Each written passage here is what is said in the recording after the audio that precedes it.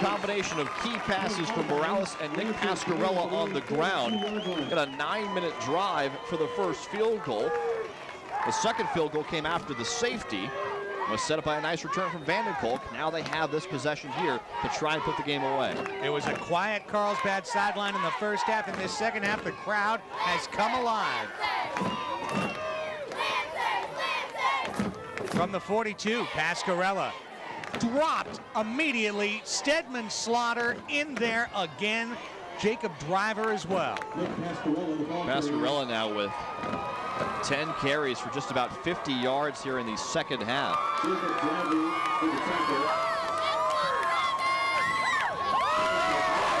Carlsbad spirit on display.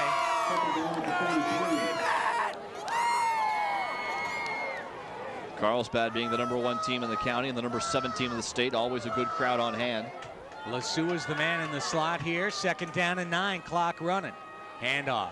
Cisneros, his first carry of the day. This end around has been strung out, and once again, when you try and make an end run, LCC is quick to the sideline. Yeah, and Cisneros did a good job of staying in bounds to keep the clock moving. But you're right, Craig, that play has not worked at all today for Carlsbad. That's one of the staples of this offense so far this year. LCC's been stringing it out all day. And Jacob Driver was there to finish it. Good play by Carl Nelson, though, the junior defensive back. He's the man who plugged that up the field gap. Now 3rd and long. To bounce. Little bit of rain starting to fall, just barely a sprinkle. That's a report from our sideline cameraman. Honestly, I don't see it yet. Big 3rd down play here, 3rd and long. 3rd down and 7. Fake the handoff, under pressure, and down goes Morales. It was Aaron Hemian, the senior. It was really a defensive line meeting at the quarterback in the backfield. Perhaps the worst possible thing, other than a turnover, that could have happened to Carlsbad on that play. They lost yardage all the way back to the 35-yard line. Now they're going to have to punt the ball away with still 4 minutes, a ton of time remaining on the clock. They were not able to grind it out on that drive, only taking 2 minutes off the scoreboard. Well, this is not going to be a fake punt after a loss of 10 on that sack by Hemian. Huge play. And now it's Tommy Porter ready to kick, and it's Connor Garrett ready to receive. No pressure on the punter. Garrett's going to let this one drop and roll.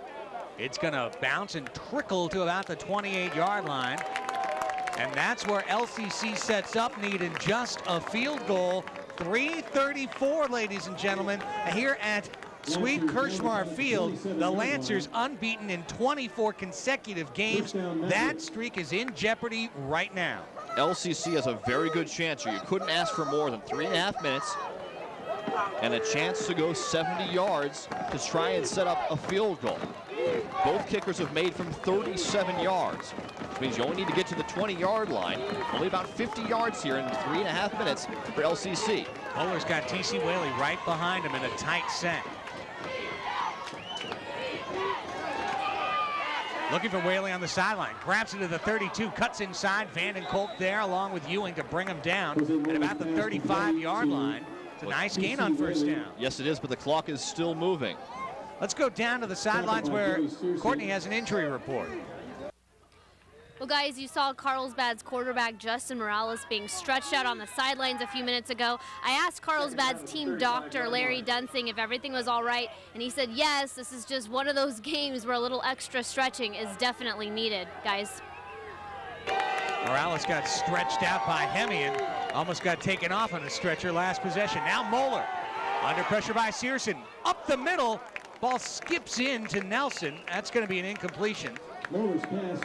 Joey Searson coming on the blitz. Jose Moeller lucky to escape with his life after being pressured from the far sideline by Joey Searson on the linebacker blitz.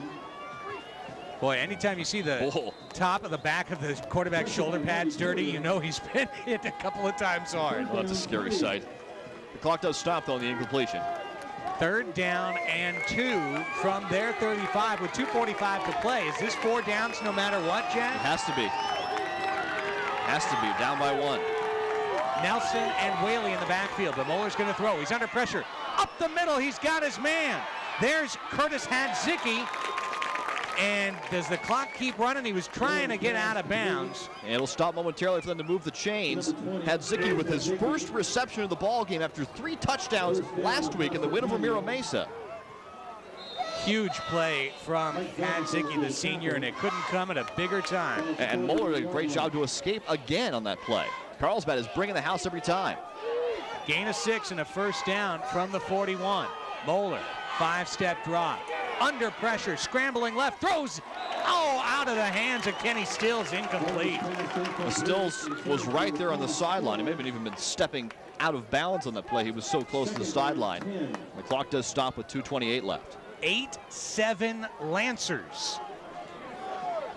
Carlsbad, if they do escape here, getting by real close to keep the streak alive. LCC with a huge chance for the upset still. We saw them challenged 2 weeks ago on their home field by Cathedral Catholic. That was a 3-point win. Carlsbad sloppy first half. Are they going to pay for it with their first loss in 2 years? LCC still needs 40 yards at field goal range. Second down, tip ball. And it finds the turf harmlessly. A tip accounted for LCC's only 7 points tonight. I was just going to mention, it looked just like that one. A tip ball right at the line of scrimmage, up for grabs. Chase Wick got a paw on it. Big defensive end, Wick. And here's just another great case of awareness. If you're not going to hit the quarterback, hit him on the head. I think it hit Steven Simpson on the head, actually. Right place, right time. Simpson at 6'6", a pretty big target. That counts. Absolutely. Moeller, 3rd and 10 coming from the 40-yard line. He's under pressure from Searson. Throws it. It's intercepted. Pasquarella's got it. Nick Pasquarella comes up with a streak-saving interception down the sideline. That should do it, Craig. Pasquarella didn't have his best game running the football, but how about the defensive play from the secondary to keep that one alive? The 4th turnover of the day for LCC, and this one might be the dagger. Jose Moeller just 1 of 7 in the second half, and the interception there. And Pasquarella with a nice job of hanging on to that ball. He's an offensive player going 2 ways. He's got the gloves back there. It's like having the hands team back out there. You have a guy who's used to catching the football in your secondary. Well, Moeller was going for Stills and overshot him by about 6 yards. Not a good throw. 1st and 10 now from the LCC 42, and you know where this ball's going. It's going to go backwards 5 yards and a false start. That's where it's going. Again, penalties. Penalties, penalties. A ton of them on both sides, in particular on La Costa Canyon. There's the false start. If LCC comes away with this with a loss, having led 7-0 at the half and having only perhaps fallen by 1, they're going to look at penalties, they're going to look at 4 turnovers and say, we had a chance as the number 10 team to beat Carlsbad here tonight. Tell you what else they're going to look at, Jack. They're going to look at the last play of the first half, a 34-yard field goal that was blocked. Great call, Craig. In a 1-point game, it all matters. Cisneros and Pasquarella. Nick's got the ball. Nick's going down hard. Big tackle right there from Aaron Hemian again. Are the Mavericks going to start calling timeouts? I believe they have here with 2:10 left. There it is. It's a timeout. Jacob Driver's slow to get up right now. And are they going to make this an official's timeout? Darren Brown's out on the field. Taking a look at his very steady junior linebacker, and it is a timeout for the Mavericks. So now Darren Brown out on the field coaching his defense. That's the first of 3 timeouts. And, you know, you talk about little plays in this game, Jack. I'll go back to that last drive of the first half where the Mavericks had a little bit less time than they would have liked to maybe punch it in for a touchdown because they wasted a timeout on their very first drive when they came out shaky with not knowing formation, not having the right people in the game. All of these things are adding up in a 1-point game. Yeah, you're right. It was like the second play of the game on the very first drive. They called that timeout, came back to haunt them on the missed field goal, the block at the end of the first half. Hey, don't forget this exciting game and all of our high school sports coverage available on demand. Just go to the local sports tab, select the game you want to watch, and simply push play. Local programming for you when you want to watch it.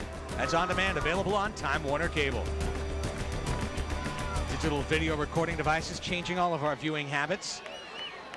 Second down and long. Pascarella up the middle, trying to just push his way through and keep the clock spinning. And now another timeout called by LCC. That's their second one. Pascarella with a short gain there. He's at 67 yards so far here tonight on 22 carries, Craig. He averaged 108 yards a ball game coming in, just at 67. If you live in the North County, tune in on Friday and Saturday to CNN Headline News for Time Warner Cable Headline News. Courtney Dwyer and the local Headline News team bring you the latest happenings in San Diego's North County at 54 minutes past the hour.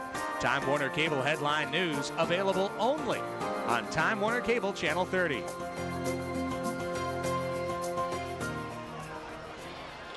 So one timeout left now for the Mavericks. They call that second one there with just 2:05 remaining. You know, a lot of these Lancer players are out there with a heavy heart today. One of their teammates from last year, Brock Butler, his sister Michelle, passed away today. A moment of silence observed before the game. Lancers trying to pay tribute with a victory tonight. Pascarella up the middle on third down. Bull rushes to the 35. He'll be stopped there. Time for one more timeout for LCC. They can burn them all on defense here and get the ball back. Yes, now Carlsbad is going to have to punt here on third down and long. As you mentioned, Michelle Butler passing away. Brock Butler now at UC Davis, the CIF, North County, and Avocado League Defensive Player of the Year last year. So no timeouts now for the Mavericks. They've used all three. But other than that, Jack, this really couldn't have gone much better. Carlsbad, after the interception, taking over at the Mavericks 42 with a chance to run out the clock and win this game. And instead, it's 3 plays, it's a penalty, 3 short runs, 3 timeouts. Now on fourth down, LCC certainly anticipating a punt here, and out comes the punt team now. Well, this is 2 opportunities that Carlsbad has had to grind out the clock, and they have not done so. Had a chance with 6 minutes left, only took 2 minutes off the clock. Had another chance after the interception, as you say, and took less than 2 minutes off the clock in this drive. It's fourth down and 4. You don't think they'd fake it again, do you? No, I don't take that chance here. Well, Hurd's part of the blocking crew there, along with Jordan Garcia and David Cisneros. If the ball gets to him, Tommy Porter will punt it. Ball gets to him, Connor Garrett will return it. It's to Porter. He kicks it. Short, high kick. That's going to bounce. It's going to bounce backwards. And finally, Carlsbad touches it as it rolls across the 15 to the 16-yard line. Hurd on the coverage. So that's where LCC sets up. 16-yard line, 147. No timeouts left. Their quarterback, Jose Moeller, ice cold in the second half. And yet, despite everything that's happened in this game, Jack, 4 turnovers and so many penalties and mistakes, the Mavericks, if they can hit one big play, could break Carlsbad's streak. They need 64 yards to get into field goal range here in 1:47 without timeouts, but all they can ask for is a chance. And Moeller drops back. No pressure. Stepping up now, hit by Simpson, and down he goes. Great coverage. Barber, Vandenkolk downfield, denying the pass attempt, and Steven Simpson comes in to stuff the play. Well, Vandenkolk had great coverage on Kenny Stills, but it was one-on-one coverage. I don't know what Jose Moeller was waiting for on that play. You have to take the chance here, down by 1 as the clock continues to tick away. Call it a 1-yard gain, actually, for Moeller. Now Moeller rolling to his left. With a man blocking, he's going to run. No timeouts, holding that ball out there, out to the 30-yard line. That's a first down that will stop the clock to move the chains. That's right. So a heads-up play by Moeller. He scrambles for 12, and he gets the ball to the 30. They only need 50 yards now to get into field goal range. Gain of 13 for Moeller. Their leading rusher on the season. He's going to need a pass. It's going to be a big-time play. Absolutely. Can't just run it here. No chance. Clock's at 1 minute. 1 minute to play in the Carlsbad City rivalry. Moeller, surprised by that snap, stepping up. Now he's going to have to run. 35, dancing, 40-yard line. He's spun down. Is that going to be enough to move the chains? It looks like it. If it does, it stops the clock momentarily again. Yes, it does. First down at the 41-yard line. Well, that's 2 scrambles for 10 yards for Jose Moeller. He has stopped the clock twice. Again, he's going to need that big pass play, but at least right now he's taking away chunks of yardage. Clock running 42 seconds. Now inside 40 seconds. Moeller's ready. Low snap, he bobbles it. It's on the ground. Moeller picks it up. He's sacked. The clock spins. Chase Wick got in there. 30 seconds to play now. And the Mavericks have to run just to get back across the line of scrimmage. Moeller's under center. He'll spike the ball. So the clock stops 22.9. But second down is burned, setting up third down and 15. All right, 2 chances here to get 15 yards for the first down. But LCC still needs to get to the 20-yard line in Carlsbad to get even in field goal range for the attempt to win it. Time running out on the Mavericks' chance for an upset bid here. Third down and 15. Jose Moeller had one huge pass in the second quarter. It went to Kenny Stills. Stills does have 3 touchdown receptions this year. He's our leading receiver at 132 yards. Curtis Hadzicki had 3 touchdown receptions last week against Mira Mesa. Nobody else has caught a touchdown pass this year from Moeller. And this defense is not Mira Mesa. It's Carlsbad, it's fierce, and it's coming after Jose Moeller on 3rd and 15. Penalty, a penalty. Penalty on LCC. May have had 12 men on the field there, Craig. Goodness. Let's see here. I believe Matt Williams is trying to get off the field. We'll see what the call is. Oh, this is just a killer.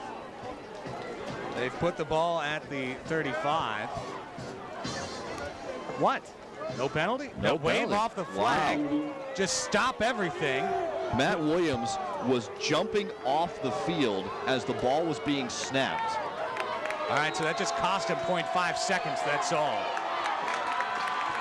Moeller, no pressure. He's going to have to run. He didn't stay in the pocket, and Steven Simpson drags him down. Clock running, 48 seconds to play. 4th down, it's got to be a Hail Mary. They can't do anything else. 2, 1, and the streak is alive. Carlsbad survives. 8-7, the final score. This play is not happening. The game is over. Make it 25 games unbeaten. Shakily so. Wow, and that could have been a ban on the field play there. That pass was completed to Stills, but it didn't count.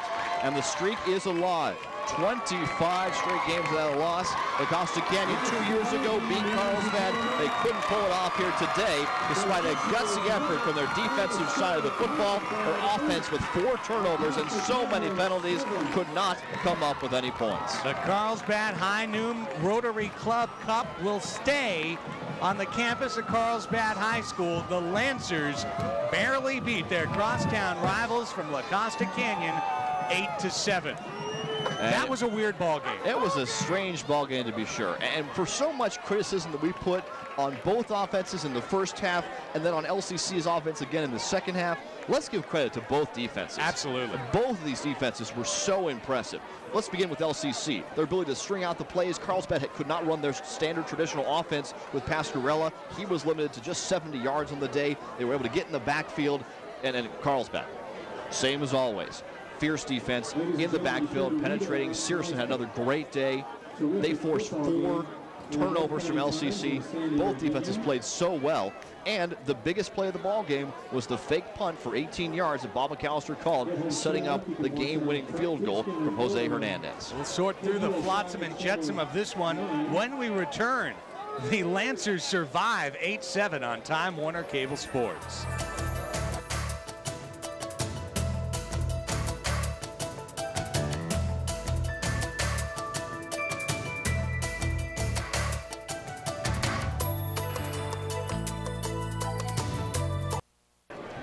The Rotary Cup is in the hands of the Carlsbad Lancers, 8-7. They beat La Costa Canyon with Courtney Dwyer and Jack Cronin. I'm Craig Elston. Jack, Three parts to a football team: offense, defense, and special teams. Defense and special teams came through huge tonight for the Lancers. We'll detail it all in a moment, but first, here's Courtney standing by with one of the special teams heroes. Jackson Hurd, who was responsible for the 4th down fake tonight that basically led to the field goal that won the game. What were you thinking when you got that ball? What am I doing? I really did. Like, I didn't know what I was doing, but it was a real tough game, and I had to make a big play, and the line and everybody blocking did a good job. And you came through. Was it a play you were agonizing about this week? No, actually, we did not practice this play this week that much, but we needed a big play, and Matt called the right play, and we did the right thing. All right, thanks a lot, Jackson. Congratulations, you guys. All right, guys, that'll do it down here on the field. Back to you. Great job all night long, Courtney Dwyer. What an honest and unexpected answer from Jackson Hurd. What am I doing? I don't know what to do. Well, he figured out what to do, and Nick Pasquarella knows what to do with the Rotary Cup. There it is, the trophy, and a hard-fought and well-deserved trophy right there for Carlsbad. I mean, these guys played so hard, in particular on defense. It was Pasquarella's interception instead of his ground game that got the victory sealed here tonight. Darren Brown talking to his team. He's got to love their effort, their resilience tonight. That defense did not break one time this evening, to be honest with you. I thought they were even most impressive on the drives where Carlsbad wound up with field goals because they were getting pushed back on their heels, and somewhere they found that resolve to stay in there. But you know what? This game comes down to a blocked field goal and a bad snap on punts that turns into a safety. That's the difference between an upset win for the Mavericks and this Lancer loss. That's right, and you had the safety on the high snap on a punt attempt, the blocked field goal. Either one of those two doesn't happen, and LCC probably gets an upset here tonight as the number 10 team in San Diego County over the number 1 team in San Diego County. Here's the high snap, and you can see as we had the 5'6" punter in Bobby Zalud, the sophomore, standing in his own 5-yard line. Zalud has the ball go over his head. It goes out of bounds, 2 points, and Carlsbad got the ball back after that. And the blocked field goal ended the first half. So a weird game. It was 7-0 LCC at the half. It was 8-7 with 8 minutes and 7 minutes to play in the fourth quarter, and that's where it stayed. A huge interception by Nick Pasquarella that stunted the last Mavericks drive that had really any gumption to it. Carlsbad's offense has a lot of work to do moving forward here and going into conference play. Conference play begins for both these teams next week, Jim. That's right. La Costa Canyon has Westview on the road, and Carlsbad with 2 tough road games on the road at Oceanside, currently the number 4 team in San Diego County, and on the road at El Camino, the team they tied for the Americano League Championship last season. Oh, we want to thank everyone involved in making this broadcast possible tonight, live on Time Warner Cable Sports, including our all-star spotter, Kieran Anderson, here in the booth. Great job. Great job to Courtney on the sidelines, Ned Augustenberg, and the rest of our crack Time Warner Cable Sports crew. For Jack Cronin and Courtney Dwyer, I'm Craig Elston signing off. We'll talk to you next Thursday with LCC Girls Volleyball. Tonight, the Mavericks football team can't get the upset. Carlsbad scores the win, 8-7. Good night.